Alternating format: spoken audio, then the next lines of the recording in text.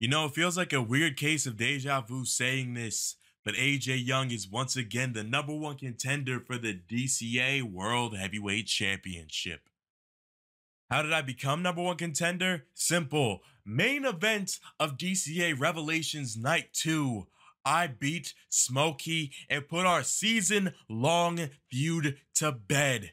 I always knew one on one, Smokey was not as good as me. I finally, without distraction, without interference, without politics, beat Smokey 1, 2, 3. And I could say I respect Smokey, but I don't. I could say I take all that stuff back about him being old, but he is. I could gas Smokey's ego by calling him a legend, but compared to me, he's not. And I could also say that Smokey is quite the competitor when you put all the politics aside, considering that it took 4 young disasters to beat him.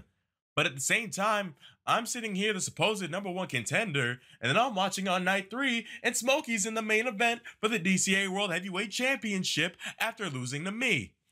Does that make sense? No. Do I care? No, because not only did Smokey lose, but the new industry standard is no longer in power. You know who's in power now? The Uprising.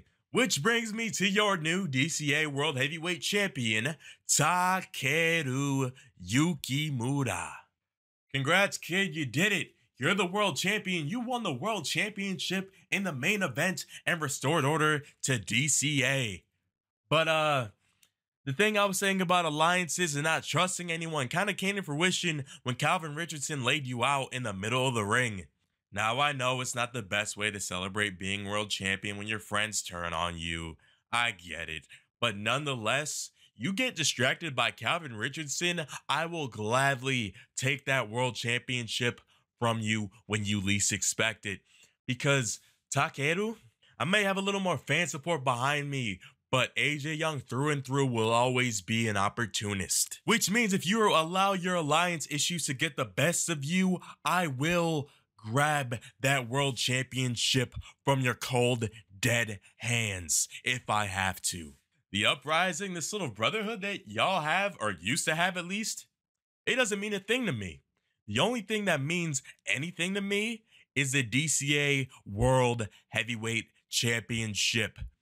So Takeru, you look very closely at that world championship. You enjoy it while it lasts, because I will be soon relieving you of your world heavyweight championship duties. And that, my friends, is what I call an AJ Young guarantee.